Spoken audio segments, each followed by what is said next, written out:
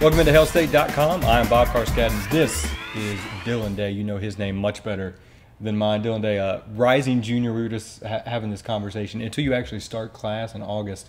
It's weird because football-wise, you just finished your sophomore year going into your junior. School-wise, you're about to be a senior.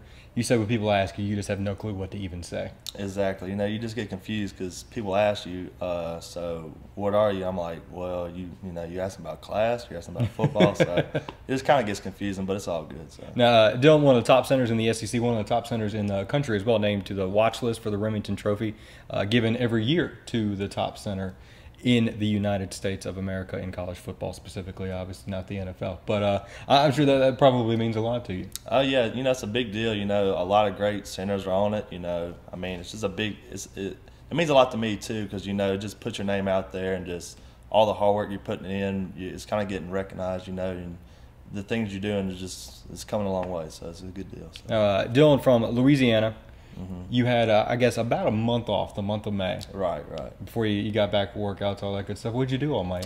You know, May for me is just a big family month. You know, catch back up on the family because, I mean, I'm in Starkville for 11 months out of the year. So, you know, when May rolls around, I try to do as much as I can with the family, you know, hang out with my mom and dad and just say what's up to my sisters and do all that kind of stuff. So. Yeah, how many siblings do you have? 3 sisters. I'm the youngest. 3 sisters, goodness. I'm the youngest, so yeah. Your dad must have been pumped. Yeah. When you came out of the boy. He was waiting on the boy, so when he got the boy, he said yes, it's through. So. We're done here. Yeah, exactly.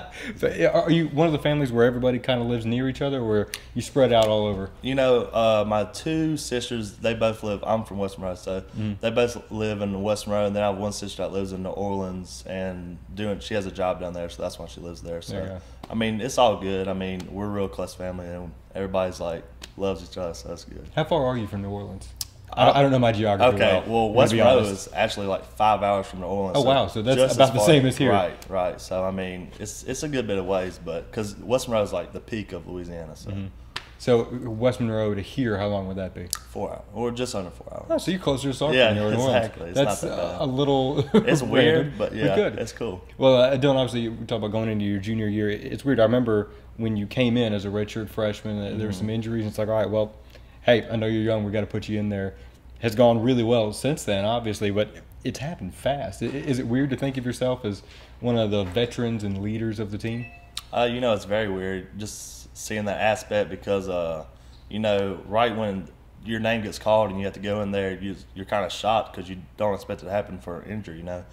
And you just have to work with it and, you know, go through the tough times, I guess. But now, yeah, like you said, I'm kind of like the leader now. And I'm stepping up my role more, you know, just helping out the young guys because I know how it feels like to be thrown in there. So, you know, I just want to guide everybody around and just, you know, make it as easy as possible for everybody else. Now, last thing, I can't let him get out of here without mentioning this dude, probably the king of Vine videos. You've had some really funny ones. I appreciate it. Are you the prankster of the team? I would guess from those.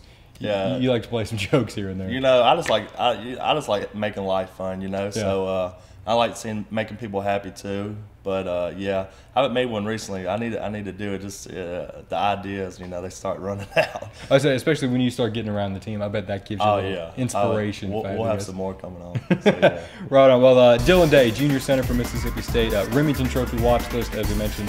Appreciate you hanging out with us here on HailState.com.